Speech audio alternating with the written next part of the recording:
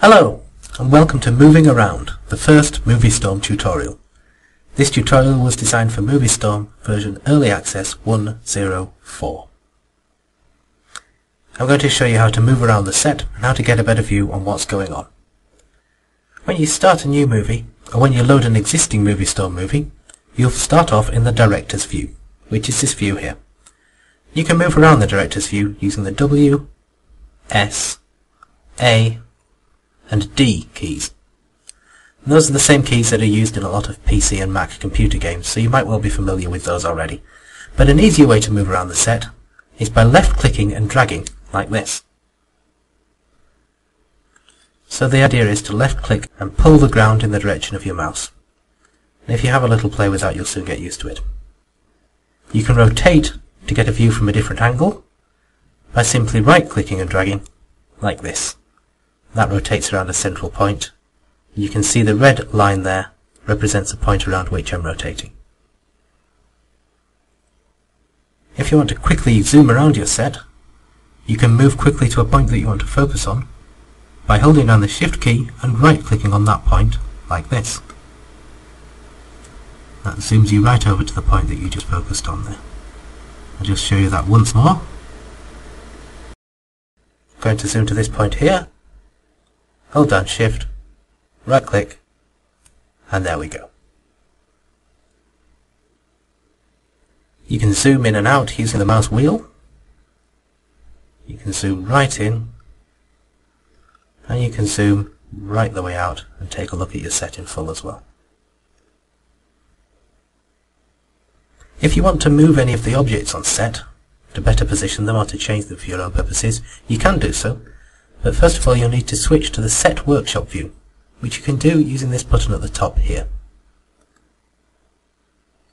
We're now in the Set Workshop view, and all the controls for moving around still function. I can left click and drag to move myself around the set, and I can right click to rotate.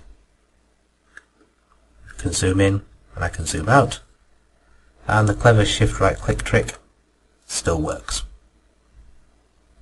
I'll bring myself in a little bit closer to the piano still there. I'm going to move this object around. Now to move an object, you need to hold down the Shift key and then left click and drag. You can see the piano and the stool are one object there, and if I left click and drag, I can move those to wherever I fancy. Release the button and they're placed there on set.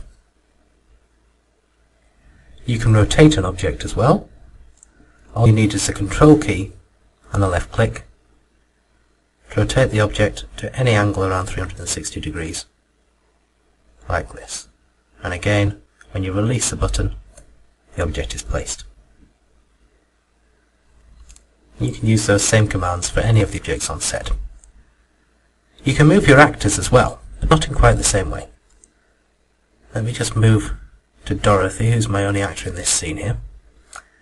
And you can see that Dorothy has a little mark at the bottom of her feet there. And that's her first mark, and it's put there because I placed her on set using a placed here command before I started this recording. In order to move actors, you need to switch back to the director's view, which you can do by clicking on the camera icon there. Once you're back in the director's view, you can move the actors around using the same commands that you use to move set objects in the Set Workshop view. Shift and left click to move the mark around and therefore the character. Control and left click to rotate the mark and therefore the character. The crucial thing to remember here is that I'm not moving the character, I'm moving the mark. So that will only affect Dorothy's initial starting position. Any subsequent actions I might have given her will be completely unaffected by that move. And those few commands are all you need to know to move around in Moviestorm. In the next tutorial, we'll look at how to give your characters instructions to get them to do what you want them to do.